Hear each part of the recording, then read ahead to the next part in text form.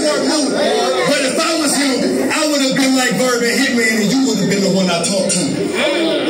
What you got? Like, I don't give a fuck if you fucking this nigga. Just tell him stop screwing the business. If niggas found out you was fucking the help, that could really ruin the image. We talking, we're rocking with Sam, Captain Remy. Nigga, that's us. Y'all the poster child symbol for black love.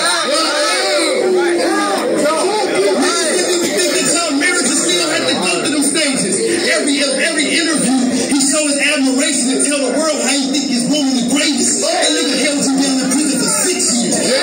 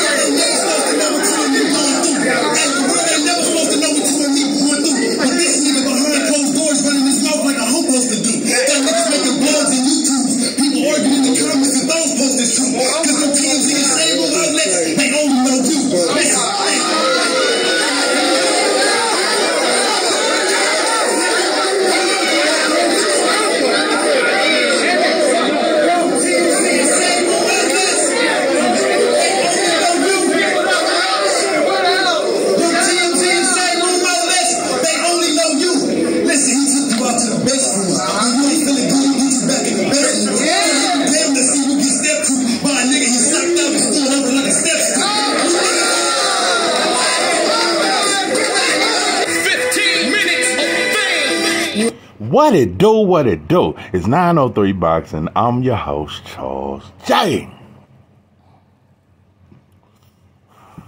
Say, babe. Public service announcement. I did a video about this before. I'm just gonna go a little deep on it. Remy Ma has proven to be for the streets. For the streets. To those who don't know what for the streets mean, it's pretty self-explanatory. She for the streets, bro. She's not wifey type. She's not wifey material. Yeah. She's not wifey material at all, bro. I'm gonna get into this shit, man. A little history. Papoose and Remy, they're married. They got a daughter. Been together for a while. I'm going to say about 10, 15 years. Papoose held her down for 7 years while she was on lock. And I'm going to tell you the coldest part about it. It ain't too many rappers I know that would have held their woman down. And let alone, you didn't hear nothing about Papoose out here with some young singing female or some young rapping female. You ain't heard none of that. You ain't heard his names in the blogs fucking with this female. And I ain't saying he didn't, but at least he knew how to do his shit. He didn't put his business out there in the public to embarrass her. Yeah, he probably had his little honeys. He probably had 30 of them. But the point is, it never got back to her. He held her down. He went to visit her, which is an awkward position for a man. It would just feel weird going to visit my woman, and she incarcerated, and I'm used to be. Anyway, it's a lot of shit, bro. Let me tell you something. What was solidified that Remy Ma is for the streets, bro. When Geechee Gotti, that's who was just rapping, and he was battling Easy the Block Captain, who is her part-time lover. Anyway, probably finna be a full-time lover. Yeah, when I tell you Geechee Gotti straight went the fuck off. And then you heard his flow, and it's not about his flow, it's how Remy was looking, because he was looking her dead in the face. He was in her face. And she had that look like, you know, I've seen that look a lot of times. You know, that's that look when a woman been telling you she ain't been cheating, but she finally get caught. That was that look. She looked so fucking guilty. When I tell you she looked so fucking guilty, she didn't look offended. Like, motherfucker, I would never, who the fuck you ought to paint me a picture? Man, she looked completely guilty. Remy Ma looked at guilty as fuck. Another thing, the reason why I say she for the streets, and a lot of women out there are for the streets, and you don't even know you for the streets. You for the streets. It's a lot of women that are in relationships that are really for the streets. Let me tell you something, bro. One example is that married women in relationships, and especially a lot of these older women, because Remy Ma like 42. You seem to think that you can dress like these young girls and these young strippers and these, because y'all dress no different from Sexy Red and Sukiana. Remy Ma got her titties out. They be all up and shiny and shit. Yeah, it was a picture. I said, God damn, I didn't even know your titties was that big. Did you get a some breast implants or some shit? Yeah, when you was coming up, we didn't see your titties like that. Why women wait till they get in their 40s to want to show their titties off and their body off and shit like? What I'm saying is this. When I'm out in public, I always see brothers with a woman and a woman dressed like a stripper. And you know the sad thing, most men can't handle that shit. Most men really be mad, and when they walk in with a woman that's got on this see-through shit and she look like a stripper, they be looking and watching and seeing what men looking at them and mugged up. Bro, why you got your girl out there like that? Because men really don't like that. And some dudes want to think they showing off, but most men really don't like when a woman dressed like that. So, and another reason why, let me say this, because women will get, we wear we want, it's beauty. Let me tell you times we living in, and it's always been this way. Men are predators naturally, and they gonna come after you, especially with our street culture and all this gang shit, bro. The wrong situation, bro, you can get hurt behind your girl looking too sexy. Because dudes, man, especially if they with their homies, oh shit, because dudes gonna come at you in a disrespectful manner because you already revealing yourself. Dudes gonna talk to you like you a hoe. Whether you with your man or not, you can be in the wrong situation where your man gotta defend you and it's 4 other dudes and he end up losing his life. That is real shit. Because dudes would disrespect. Man, most of the time when you see dudes doing all that calling, hey, oh shit, goddamn, bitch. Most of the time, she dressed like she for the streets. You don't see no woman with her clothes, all everything covered up, and dudes whistling up. No, dudes whistle at girls that got their ass out, their titties out. So, just a little message, you know. But, women these days, they just think you can dress like a hoe, but it don't make you a hoe. She's a hoe. You know she's a hoe. Anyway, Remy Ma. This is some of the most embarrassing shit. And this took me to a personal time in my life. You know, I hurt for Papoose because I went through some shit like this. I'm going to explain it later on. But when y'all sit down at Good Morning with New York and shit, and this is them sitting down, you see how happy Remy Ma look. And y'all just together all the time. And you be whispering in each other's ear and laughing and shit like that. Easy the Block Captain, which is right next to her, he's about 25. Papoose about 40, or some shit like that. And another thing, I know you got this battle rap shit going, and that's cool. Why you ain't got Papoose? Why y'all ain't like co-doing this thing? And why don't you get a bunch of female battle rappers? Why Easy the Block Captain wasn't signed to Papoose? It should have been some shit. And another thing, out of all the artists that you got signed to you, you always seem to be with Easy the Block Captain. Out of all your artists, that's the one you favor the most, and that's where you always around them. Y'all laughing and y'all, bro, everybody see that y'all close as shit. And just ain't a good look, bro. And at that battle, you thought, and it's already a rumor that Papoose knocked Easy out, which I applaud. You should have knocked him out. And you don't, and this is what I knew you was guilty. Remy Ma did not want the world to know that shit. She put a non-disclosure in, before battling Easy the Block Captain, you can't bring up the fact that Papoose knocked him out. Why would you put that in a non-disclosure? Like, you don't want Easy the Block Captain being embarrassed for getting knocked out? You trying to protect your artist? That's what you trying to do? Listen, bro. This is the most hoish shit. I swear, bro. It be the real man like Papoose, bro, that get dogged the fuck out, that get shitted on, bro. You know, I just don't respect it. And Easy the Block Captain is not going out his way. Neither one of them have ever went out their way to say, we ain't fucking around. That's the coldest part about it. Neither one of them are going out their way. Man, hell no. She ain't tried to protect the image of her family. She ain't tried to protect her image as a woman. Remy Ma ain't went out the way to protect. And she, man, any real woman would be furious. And for one, any real woman wouldn't put herself in a situation to be around a younger man all the time. Yeah, you done fixed his teeth and shit. Before he got with you, he had buck teeth. That motherfucker gap was long, was wider than Highway 59. And now you got some braces in his mouth. You got him a grill and shit. You done fixed him up. He got plenty of money. He was broke and dusty as shit before he got with you. So you done built him the fuck up. Well, you know, it be like, it be shit like that, because Papoose the one really built you up. But you will leave a real one and go get with a younger man and try to build him up. It's fucked up, bro. It's fucked up.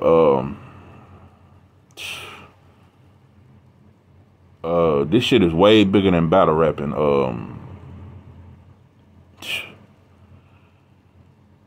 I'm telling you, bro, these dudes play dangerous games, you know. And Easy the Block Captain then came out and said shit to Papoose and targeting him and talking shit to him and this and that. So your artist is talking shit to your husband and you in the middle of this shit. That's what I'm saying. Women sometimes put themselves in positions like they a man. Why is men signed to you? Why are you the CEO? Why you want to be the boss of men? Because men will always take advantage. Women act like they can be a boss amongst men, bro. It'll never happen. It'll never happen, because it's just like a female guard, bro, putting a bunch of female guards in prison, thinking they can be the boss over men, and ain't nobody gonna spread their legs, and ain't nobody gonna bring no drugs. Bro, it's some of the most smooth talking, manipulative men you have ever. It's thousands of men in this fucking prison, and you think these women ain't gonna choose nobody? Man, this dude's with life sentence, and she know he'll never get out. And he got about 3 of them doing whatever he say. Bro, man. Anyway, you know, it's some dudes out there that can really, you know, have you out there. So when you be thinking you so strong that you can conquer and own and have a bunch of men work for you, bro, somebody, one of them rappers gonna end up, and that's what happened. You put yourself in that position. I don't see Papoose around here trying to sign a bunch of female rappers. I don't see Papoose doing that. I don't see Papoose with a young female MC and he all on sit downs on talk shows with her and shit. Papoose ain't do that. Man, I'm finna get off this, man. Let me give you a short story. You know, nowadays we get, you know, real men get called simps. You know, I used to say I was a simp when I got out of prison. But looking back, I really wasn't no simp, bro. I was just a good man. But in today's time, it's straight simpish. I got out of prison. And, my ex or whatever, I had knew her before. And she knew I was getting out. And I'm going to tell you another thing. Women will prey on you knowing you're getting out, because it's either 2 things you're going to do when you get out. Because for one, you vulnerable. Especially down between your legs. You vulnerable as shit. You either finna fuck a lot of women, or you finna get one woman and just, be devoted and shit like that, because you've been alone. You've been deprived of a lot of shit. So you're very weak. And she got me, and I was weak as shit. And she had 2 kids. She was staying with her mama. Yeah, when I got out, I was staying with my mama. I was on the ankle monitor for about 2 to 3 months. Yeah, first day out, my pops told me, man, this girl been asking about you and this and that. And so, me personally, I was just on some, well, ain't nothing like, you know what I'm saying, getting you something on the first day out. You know, first day out, you got something lined up, fuck it. So, I went with the flow. Come on over, this and that. So, I let it be known from the beginning. Listen, I'm just trying to be friends. I got to get myself together as a man. This and that. Women. Anyways, okay. So one thing led to that, which led to a lot more shit, to where she started crying, coming over, and man, my mama's husband, he just can't stand me and the kids. He's threatening to kick us out and tell us we need to find somewhere to go, and crying, and my mama treat me like shit, and she was never there for me, and this and that. And and with them kids and shit like that, I had a heart. I just really felt bad. And I felt like it was my duty to get them out of that situation. So within 6 days after being out, had a job. Within a month, I got an apartment, moved her and the kids in. And, did everything. Because I felt like I wanted to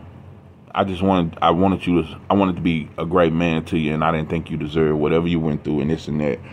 And I just felt real bad for it. Just, people can give you that story, and I just felt bad, and very bad for the kids. So anyway, I got in the kids' life, and man, really, really grew to love these kids as if they was my own. Yeah, they wanted to change their name to my name, all that. Oh, fast forward. End up getting a nice brick home, this and that, and all that. But anyway, let's fast forward. So one day, end up getting into it over some petty shit. And I'm going off and this and that. And she called the laws. So I'm going off. Not in calm down by now. Laws show up. This is in Marshall, Texas. I'm just showing you how these motherfuckers do. When they pull up, I'm nonchalant. And keep in mind, I'm on parole. I said, yes, officer, this and that. Sir, could you turn around? I said, what's going on?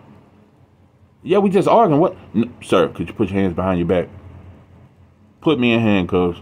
Put me in that car. And I remember them kids looking at me just crying. And I was looking at them from the back of the car, turned around, watching them the whole time, watching them cry. Anyway, so I'm thinking it can't be too much or nothing, but still to lock me up and not even hear my side of the story. Okay, go to court the next day. For one, I'm going to have a no bond. But when they tell me what I'm charged with, aggravated assault with a deadly weapon. Don't know if you motherfuckers know about that charge. That's 2 to 20 ag. And when I say ag, that means you got to do half. So if you get 20 years, you got to do 10 years before you even see parole. I ain't even been out of prison about a year and a half at this time. I've been working, staying out the way. So I can't get out. I'm facing 2 to 20 years. She comes to see me, and I'm sorry. I didn't do. I didn't mean to do that. And I'm gonna get this dropped and this dropped. Okay. So she said I'm gonna take classes and this and that. It was a thing where you could take classes and get the charges dropped. Anyway, I stayed in the county about 9 months, facing 2 to 20, fighting for my life. Because I wasn't convinced that just because I've seen plenty of cases where the woman try to get it dropped and the state will pick it up. When the state pick it up, you fucked. I stayed in there 9 months. They finally dropped the charge. But check this out. Let me tell you something about the system.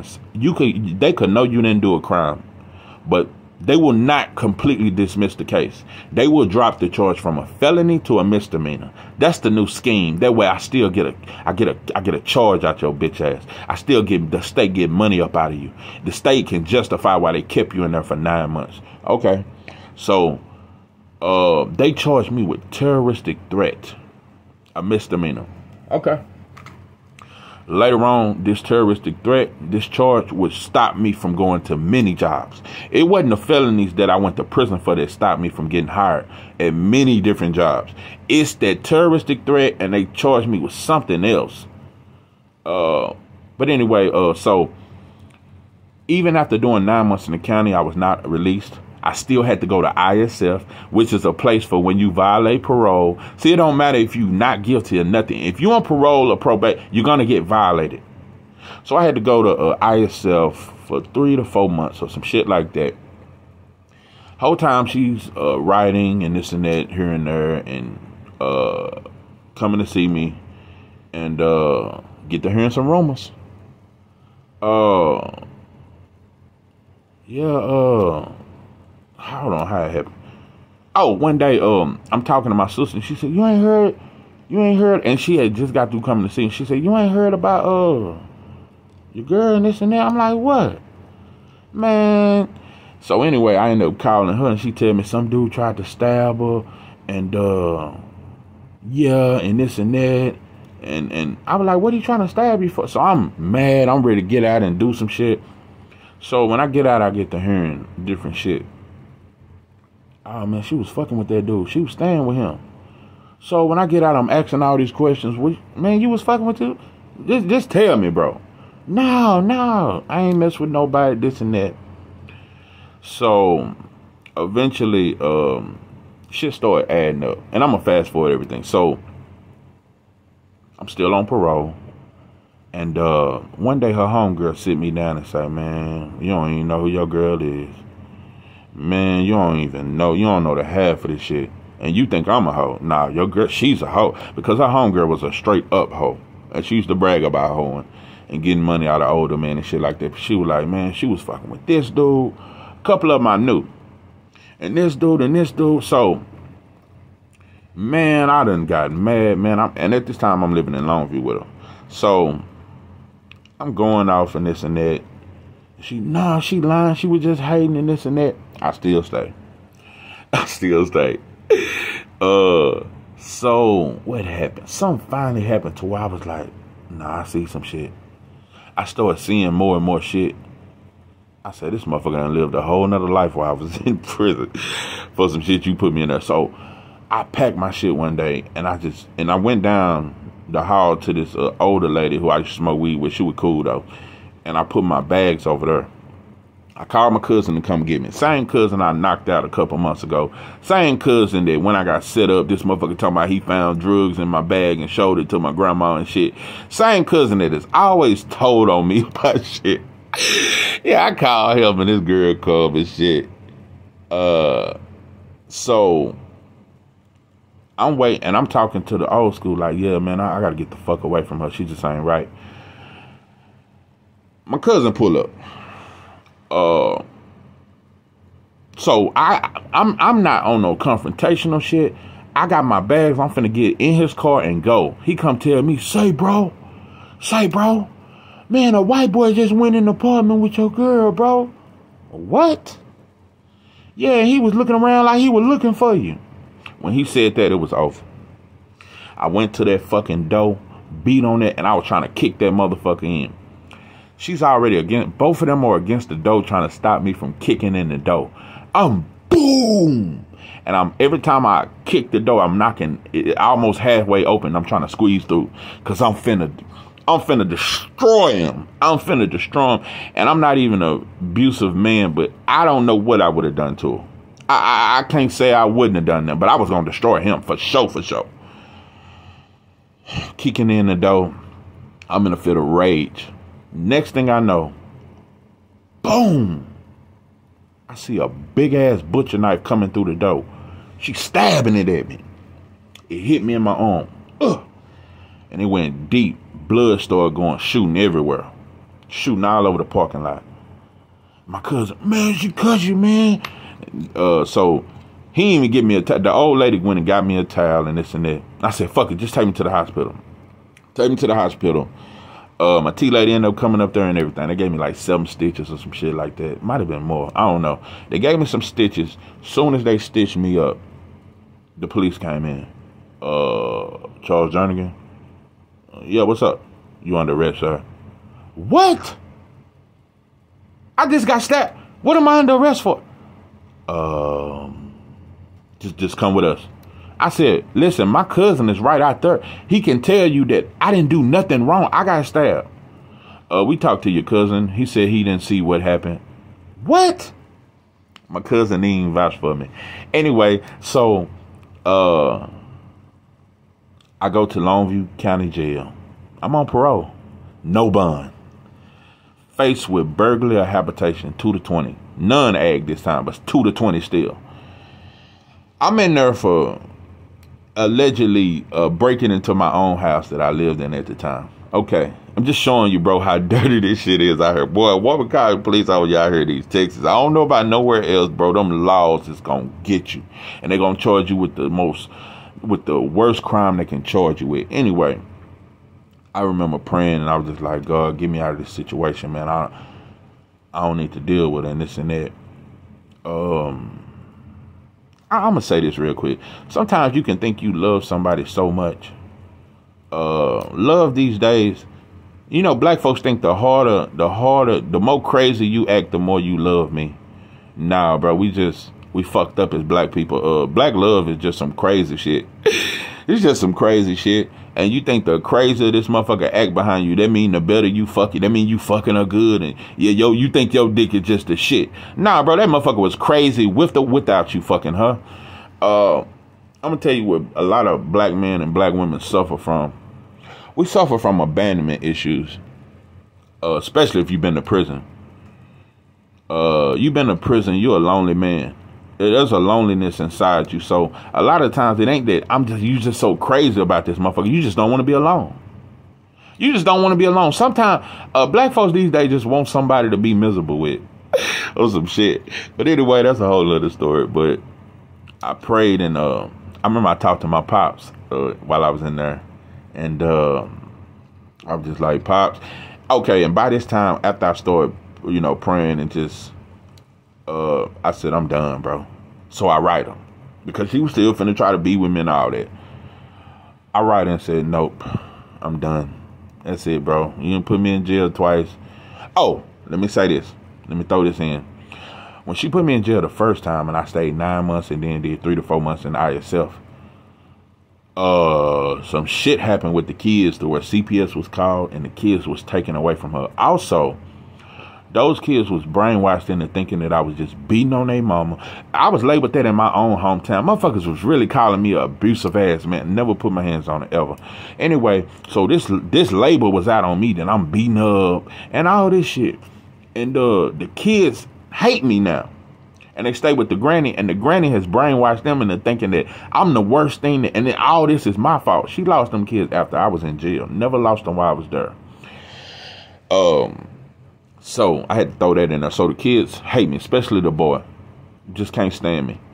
And they blame me for everything they're going through. To this day, that boy still hate me. So, but the little girl, we was texting and shit like that, but it's like, bro, the way that girl used to look up to me, all that shit is gone. Because it was years later and shit like that. It's just like, you know, it's just a complete difference.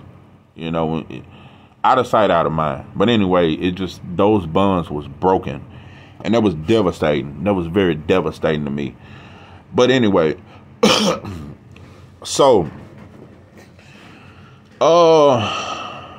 where was I at? Yeah, I'm praying. I wrote a letter, said I'm done. Next thing I know, I'm talking to my sister. It wasn't a week later.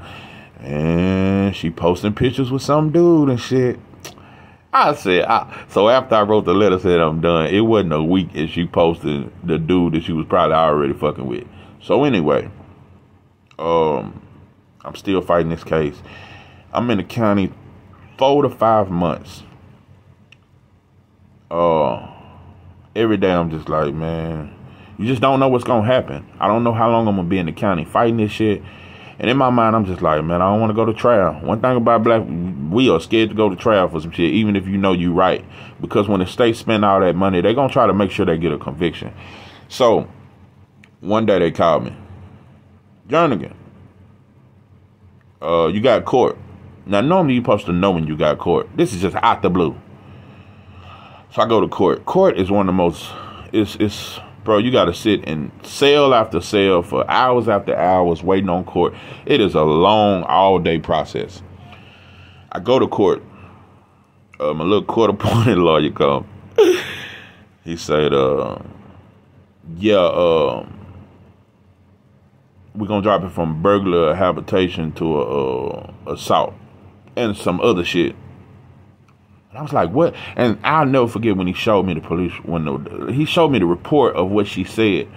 I never forget. She said to them folks that I kicked her, I beat her, I punched her, I was kicking her, throwing her around.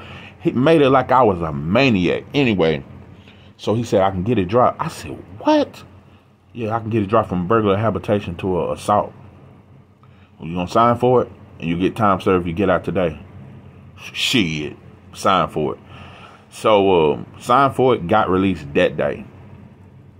But you know what? Those two charges have kept me away from being hired from a lot of places, bro. It wasn't the felonies that I went to prison. It wasn't the shit that I really did. It was the shit that I was accused of that it makes my record look horrible.